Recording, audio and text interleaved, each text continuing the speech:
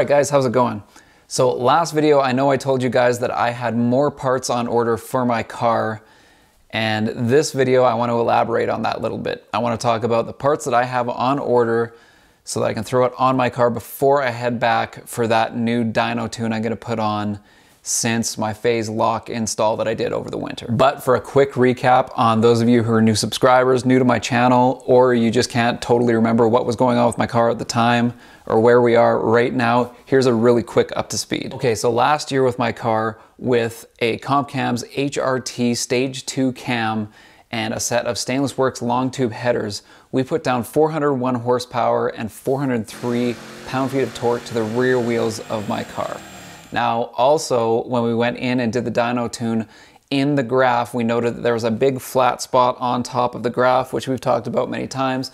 There was a restriction there. Now, my tuner, Chris, recommended that we throw on a phase lock because he had to lock out VVT in order to tune my guitar, in order to tune my car, because he couldn't access the neural network with VVT turned on. Looks like it was kind of a quirk with the 09 and 10 cars, but regardless, he recommended that I throw on a phase lock. That was likely a cause of restriction in the upper register of my RPM on that graph, so we're losing out on power there. Yeah.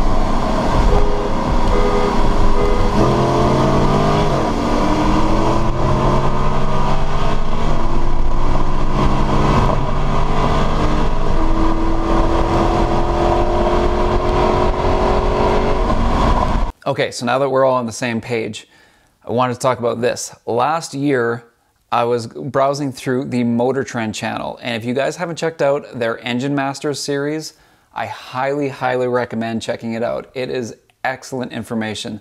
It is 3 very popular car personalities, guys that a lot of the car community knows, and basically they test myths. They test different performance myths. For example, whether or not your fan plays a role in how much horsepower you lose or gain by changing to different styles of fans. We're talking about older carbureted ones that don't have electric fans.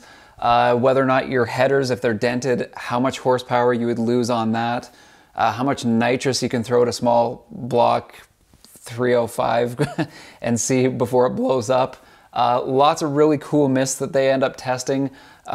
Comparisons and stuff for a lot of common car myths, and they actually prove a lot of things that you wouldn't think otherwise. Super interesting, very, very well done. I highly recommend you guys check out their channel and that series because those guys know what they're doing and they put out really good stuff. A lot of good info for those of us looking to modify our cars, maybe add a little bit extra horsepower, but we want to do it the right way without spending a lot of needless money on things that aren't going to get us there.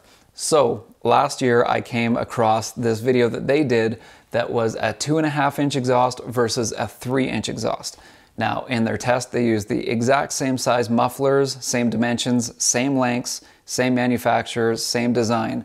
Only difference was one was a 3-inch, one was a 2.5-inch.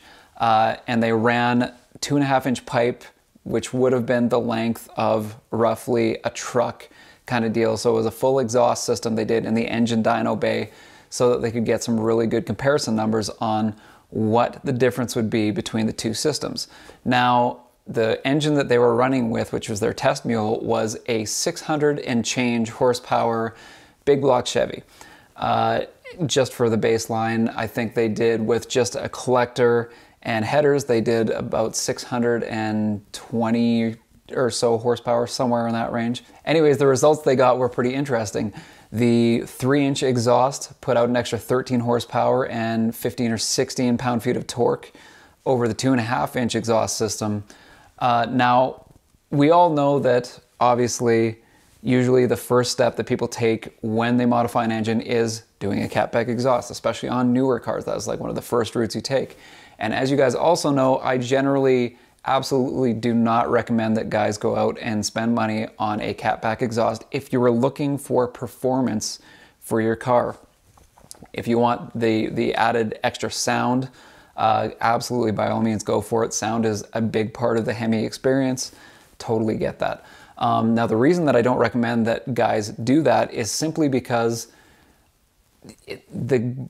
amount of performance you get for the price you pay is not great. And a lot of guys with otherwise stock cars just throwing on a catback exhaust, most cases guys don't really see any gains. I remember way back, I started joining the Challenger forums back in 2009 when I got my car, and guys were super eager with the new platform and the new Challenger to get out there and try to modify it. And the first thing they do is throw on a catback exhaust and a cold air intake. And they would go out to the drag strip with that new combo, super excited to see what kind of improvement they could make on their ETs, and they found no difference. They made no extra power. Same thing, they take it to a dyno, check it out. Let's check out, see what kind of power we can make and improve with our 5.7 Hemis, and they made pretty much no extra power, especially with the cold air intake. Most guys with the catback exhaust really didn't see much for gains in power, which is one reason why I don't recommend that. If you're looking for one of your first few mods for your car and you're looking for that extra power, extra performance, it's not really the best way to go unless you're only looking for sound. Now, having said that, when I was at the Dyno Tune last year with my tuner Chris, he did ask me what kind of exhaust I had on the car, what the diameter was, because he was wondering if there was a chance that there was some restriction in the exhaust. He was asking if I had a 3-inch exhaust, which I didn't. So although we think that most of our restriction issue is to do with that tune and the phase limiter and not being able to access neural network without turning VVT off when we were tuning, although we know that that is an issue with us, I did kind of want to test this myth a little bit and throw on a 3-inch exhaust onto the car. Now, I'm pretty hesitant to do it for a couple of reasons. One, because it costs a fair bit for a nice setup. I ended up ordering the Stainless Works 3-inch exhaust system. The reason I went with Stainless Works, one, because I really enjoyed their product with the headers. It was their super well-fitting, well-made product that was excellent, easy install, and it's a great product. So I have no problem supporting them again.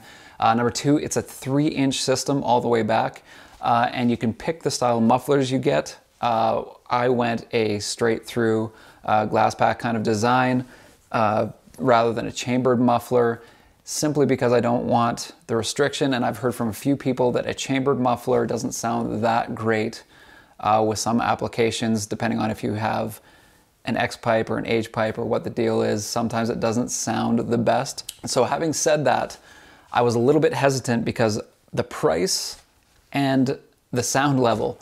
Now, I'm all for a great sounding V8 car. I love my car and I love the way it sounds. After I installed the cam, you guys know that I'm got headers going straight into the stock catback. It really upped the volume on the overall sound of the car to the point that it sounds excellent right now. It sounds really good. It's pretty loud. It's got a really deep rumble. It's almost like an ideal sound for me and a decent sound level. Like, it's loud, but it's not like blow your face off loud. If you've seen some of the other channels out there, like my good buddy Donnie RT, who when he did his HRT cam install on his car, he had a boreless setup, I believe, on his car, and when he fired it up for the first time, he was almost blown away with, holy crap, this is way louder than it was before. So although I definitely don't mind the sound of my car and the beautiful V8 noises that that 5.7 produces, I don't want it to be deafeningly loud inside the cab of the car, which it might not be, but I was a little hesitant to order the system just because it already sounded right how I wanted to, and it's kind of tough to stray from that when you got a good sound going with your setup. So that is the reason that I decided to go with a Stainless Works 3-inch exhaust with turbo S-type mufflers, like more of a straight through design rather than a chambered design.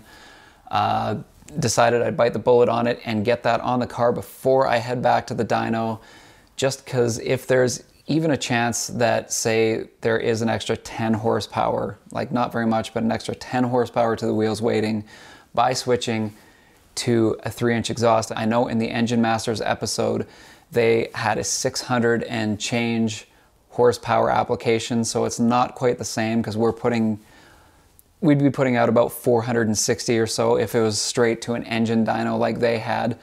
It's not quite the same, but at the same point, you got to think that it's got to put out at least at least a little bit extra power. So I'm hoping for an extra maybe 10 horsepower out of it, hoping that that phase lock unlocks a little bit extra horsepower. We get that flat spot out of the curve, get a nice even torque and power curve, and pick up that extra horsepower that we were missing. That's going to throw us, I'm hoping for around that 420 range. That is what I feel that this setup should be able to make all day long with this cam.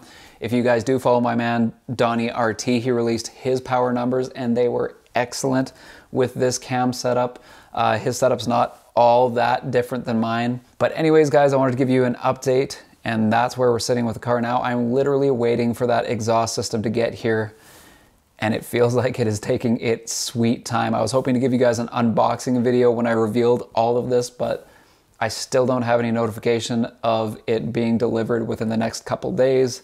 So I figured, why not? Let's just sit down and talk about it and let you guys know what's going on so that we can keep you updated when I get that part in. I'll definitely have an install video, and then we'll head back to the dyno, go back to retune it and see what kind of power we can make with that. Obviously, if you guys are new to my channel, the goal that I have when I initially set out for my car was just to be able to put out a 6.4 Hemi kind of power output level with my 5.7 with as few mods as possible. I was really trying to get to that 485-ish horsepower kind of range that these cars really seem to be the sweet spot for them. It really seems to be the sweet spot for this platform for just a really fun daily driver and take it to the strip on the weekends kind of setup. You can really do anything with it kind of setup for these cars. So that was my goal when I initially set out, and I'm so close to being there, and I feel like this will likely put me over the top. Thank you guys so much for following me along on this journey. I really do appreciate it. If you guys have any comments or anything yourselves, just leave them down below. You guys know I like chatting with everybody, talking about your guys' setups, what you guys have done to your cars, all that kind of stuff. And in the meantime, guys, that's all for today. And I'll talk to you guys later when I've got that exhaust in and we'll be throwing it on the car. Peace.